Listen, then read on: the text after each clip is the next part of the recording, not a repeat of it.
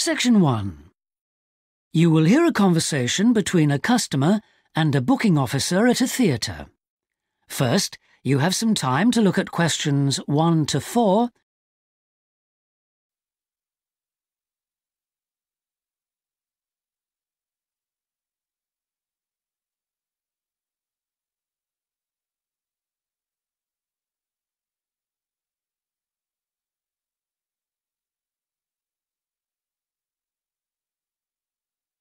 Now we shall begin. You should answer the questions as you listen, because you will not hear the recording a second time. Listen carefully and answer questions 1 to 4. Hello, Theatre Royal Plymouth? Hello. I'd like to make a booking, please. Yes. What is it you want to see? The Imposter. Right. And which day did you want to come? Friday the 25th. Just a moment and I'll check availability on the computer. Oh, sorry, we're fully booked for that performance. Oh dear. What about the following day then? The 26th? Yes, that's okay. We've got 2 performances on that day, one at 3:30 and one at 7. Which would you prefer? Oh, the later one, please. How many people? Well, there are 4 of us. Are there any concessions? Any children? Oh, I'm not sure. My daughters are 15 and 12. Do they get concessions? Only the 12-year-old, I'm afraid. So that's 1 child and 3 adults. Any idea where you'd like to sit? Stalls or circle? Tickets for the stalls are a bit more expensive. £12 for adults and £8.50 for children. The circle costs £10.50 and £6.50. Do you get a good view from the circle? Oh, yes. And in fact, we've got some seats left at the front, if you'd like those. Right. We'll go for those then. Right, that's seats A21 to 24 then. They're very good seats. That sounds fine. So let's see, that comes to £38 altogether for the tickets. How do you want to collect them? Shall I put them in the post? They'd be sent today by first-class mail and there'd be an additional charge of £1 to cover postage and administration. Or do you want to get them from the box office yourself? Oh, yes. Could you send them, please? No problem. That'll be £39 altogether. Before you hear the rest of the conversation, you have some time to look at questions 5 to 10.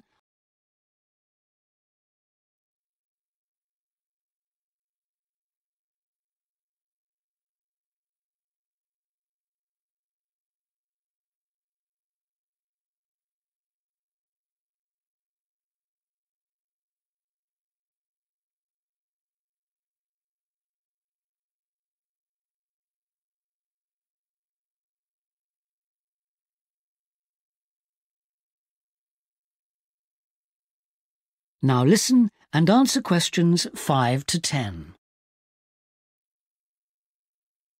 Could I just take your card details? What kind of card is it? Visa? Switch? MasterCard. OK. And the number? It's 3290 5876 4401 2899. 2899. OK. And the name on the card, please? It's Mr. J. Whitten. WHITTON. N for never or M for mother? N for never. Thank you. And now I've nearly finished, but I just need your address and postcode. Yes, it's 42 South Street. OK. Is that Plymouth? London. And the postcode? It's SW2 5GE. That's fine then. The ticket should be with you tomorrow. Is there anything else I can do for you? Yes, I was wondering if I could get regular information about what's on. Certainly. I can just add your name to our mailing list. Would that be OK? That would be very good. Yes, please. Oh, and there is something else, sorry. One of our group is hard of hearing, and I've heard that you can supply special headphones. That's right. As long as you tell us in advance, we can always do that. I'll book those for you now, and you can just collect them from the box office before the show. Thanks very much for your help. No problem. Thank you for calling. Thank you. Bye. That is the end of section 1. You now have half a minute to check your answers.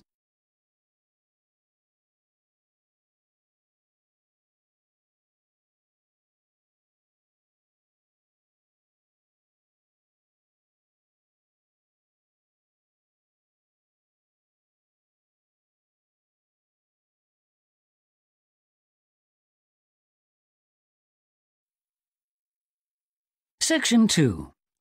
You will hear the organiser of a rock festival talking to the exhibitors and performers at a planning meeting. First, you have some time to look at questions 11 to 17,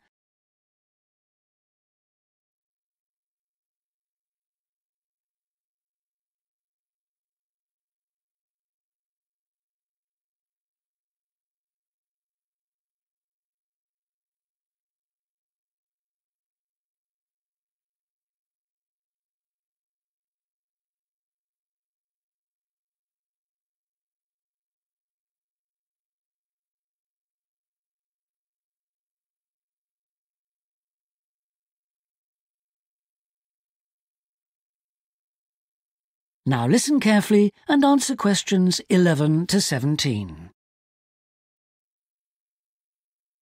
Good evening, everyone.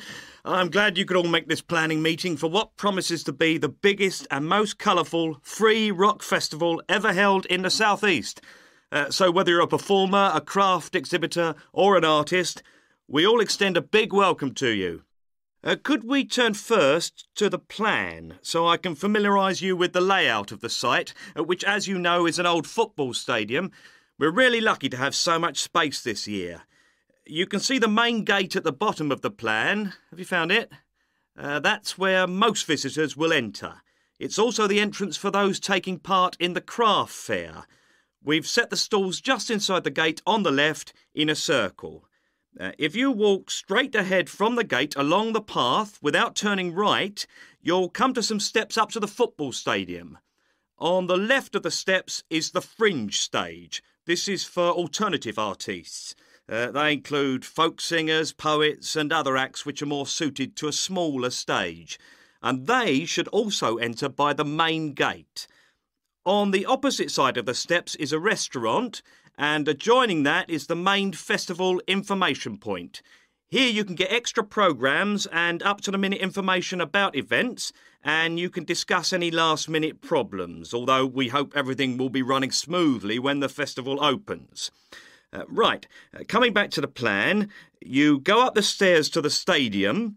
The entrance for the rock bands is on the far side, and on your right is the main stage, which will have powerful illumination and amplification throughout the weekend. There will probably be TV vehicles adjacent, that's in this area only, for recording purposes. If you look at the outside of the plan, you can see a third gate for exhibitors, opening onto a side path. A little way down the path, before you get to the trees, is the building where the art exhibition's being housed. Then, finally, there's just one more building marked on your plan, quite near the main gate. It's divided into lock-up garages, so I hope you now feel quite familiar with the main festival area. Before you hear the rest of the talk, you have some time to look at questions 18 to 20,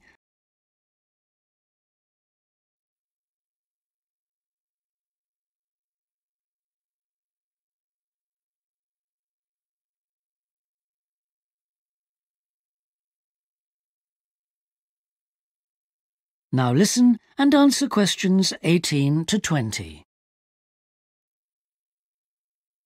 We also hope that you'll have received your welcome pack. In it you should find 2 parking tickets for yourself and anyone assisting you, an armband to indicate that you are an official visitor, one of our brilliant yellow badges with the new festival logo, festival programme and several sheets of information that we'd ask you to study carefully before the event. Please could you note that all setting up of stalls, displays and so on should be completed by 9:30 a.m. and that, unfortunately, we won't be able to allow any vehicles to enter the festival area after that time. Yeah, it's a big site, but even a few vehicles parked in the wrong place can block the paths. With crowds of people, and we are expecting several thousand, this can merely be a nuisance, but if there's an emergency and access for an ambulance is blocked, the situation will become not just annoying, but also dangerous. And don't forget, it could be your mother or your child who needs help. Several exhibitors and craftspeople have asked us if any provision can be made for overnight storage of tables, chairs and display items rather than having to take them home and bring them again. We're pleased to say that a limited amount of space has been made available in the building near the main gate.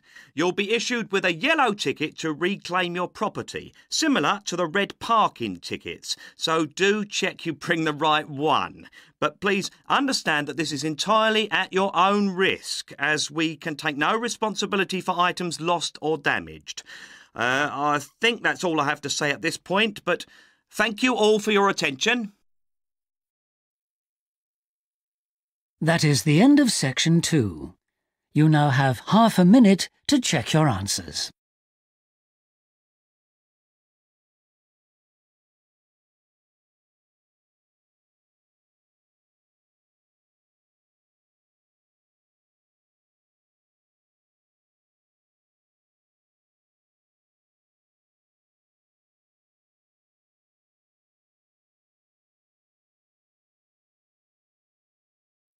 Section 3.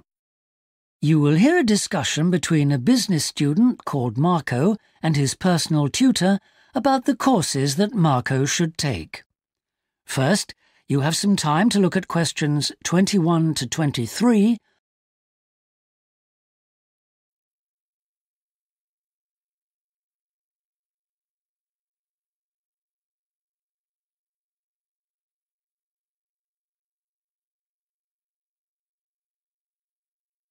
Now listen carefully and answer questions 21 to 23. Hi, Marco. Come in. Thanks. I've got a bit stuck trying to select courses for next semester. Could you help me, please? Of course. Sit down. Oh. First of all, most people just go for the areas of business that they're interested in. But even if something doesn't look very stimulating, it's important that you can use it once you get a job. It's not much good choosing areas that aren't going to be helpful later on. Right. I want to go into management, so I'll need to think about that. And should I start specialising in a particular area yet? I don't think that's wise at this stage. It's better to aim for a wide variety of subjects, especially as management covers so many possibilities. You shouldn't be limiting your choices for later on. Yes, I see. You should also look at how the course is made up. Will you have regular seminars and tutorials, for example, as well as lectures? OK. Some of the lecturers are quite big names in their fields, aren't they? Mm-hmm. Should I aim to go to their courses? Well, remember that the lecturers who aren't well known may still be very good teachers. I'd say we have a consistently high standard of teaching in this department, so you don't need to worry about it. Before you hear the rest of the discussion, you have some time to look at questions 24 to 30.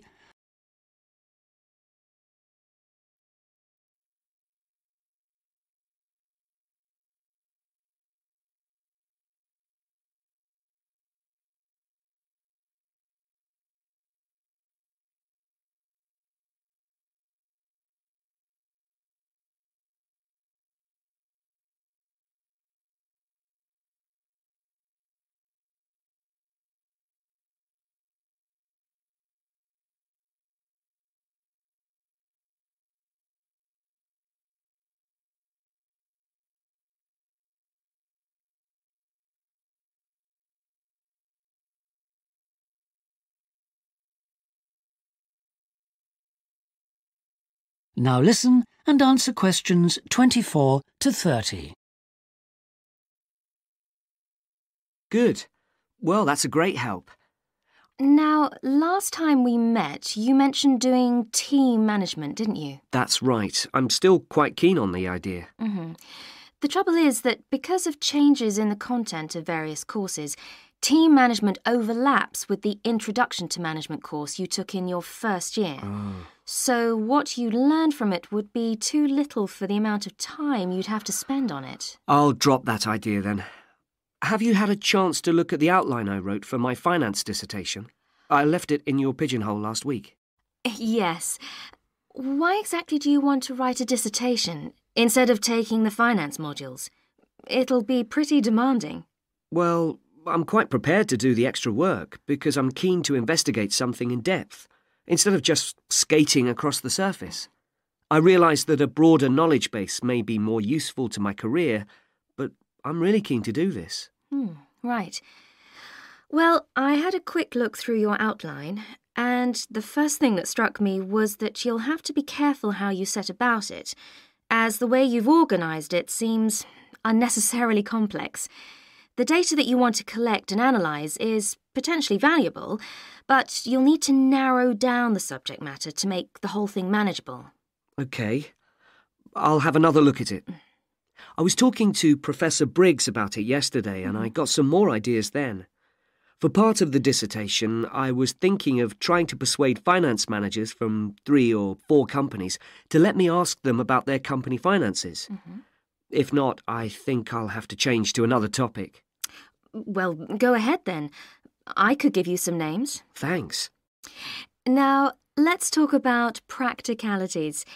Your dissertation must be finalised by the end of May, so you should aim to finish the first draft by the end of March. Is that feasible? Yes, it shouldn't be a problem. I'll need to register for the dissertation, won't I? Is that with the registrar's department? No, it's internal to this department, so you just need to let the secretary know. Do that as soon as you're sure you're going to write the dissertation. OK. Then, to analyse your statistics, you're going to need some suitable software. If I were you, I'd drop into the computer office and ask them for a copy. Right. So, if I revise my outline, can I... That is the end of section 3. You now have half a minute to check your answers.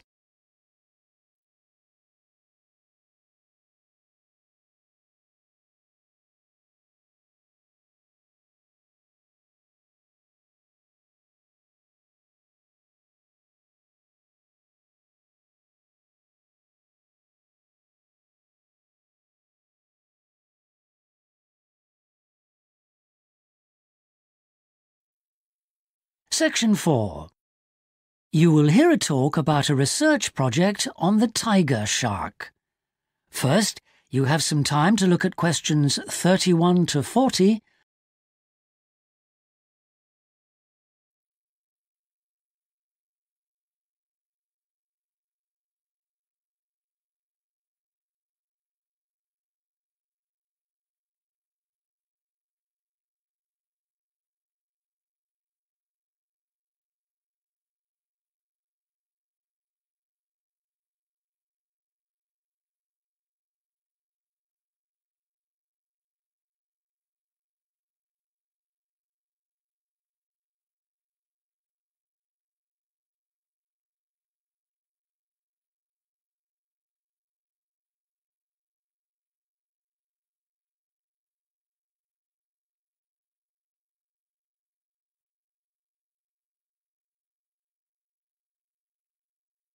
Now listen carefully and answer questions 31 to 40.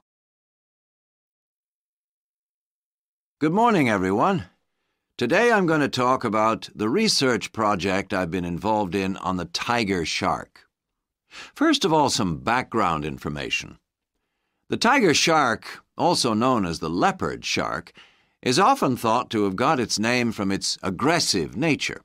But in actual fact, it's called that because it has dark bands, similar to those on a tiger's body.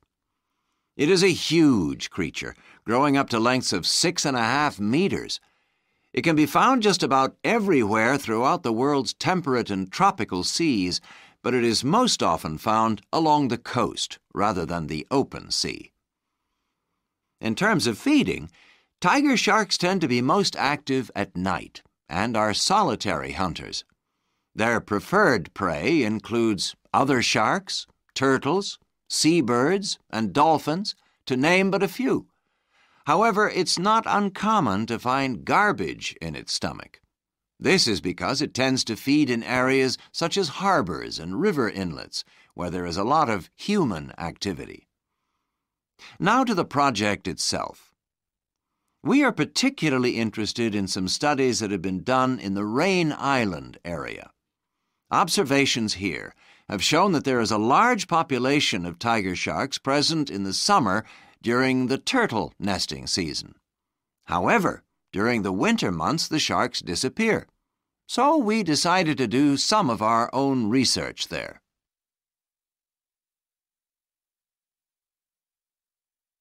The first step was to tag a number of sharks so that we could follow their movements.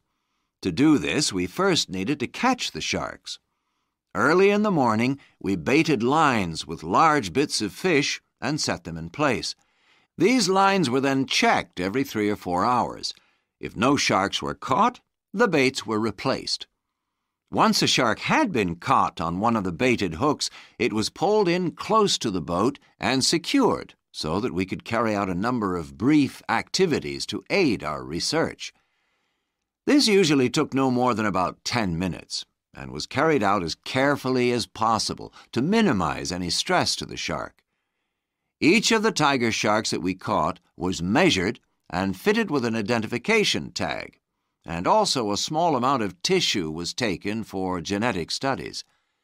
For some larger sharks over 3 meters long, we also inserted into the belly a special acoustic tag capable of sending satellite signals, while on other large sharks we attached a camera to the dorsal fin to enable us to study the behavior and habitat use of the sharks.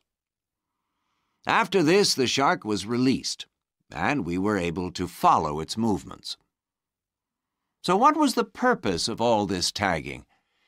Well, while we were already familiar with some aspects of the tiger shark's behavior and food sources, what we hoped to do in this project was to see exactly what factors affected the migration patterns of tiger sharks and whether it was, in fact, food, weather, and reproductive needs. These are some of our findings. On February 21st, a large female shark, whom we named Natalie, was attracted to our research boat at the northern tip of Rain Island and fitted with one of the satellite tags I've just mentioned. No transmissions were received from Natalie between April 2nd and April 29th, indicating that she didn't surface to feed during this period. The area in which she was last reported is very shallow, suggesting that she may have changed her feeding preferences during this period to focus on prey found on the sea floor. We also made a number of other discoveries, thanks to the various transmitters we used. It seems that tiger sharks move back and forth between the ocean floor and the surface quite often. This may help the sharks conserve energy while they swim, but it probably also helps them hunt, since this movement back and forth maximizes its chances of not being detected by its prey until the last minute. So far, our findings have not been conclusive. However, we have gained some very interesting insights into the behavior of tiger sharks and are now hoping to develop our research further.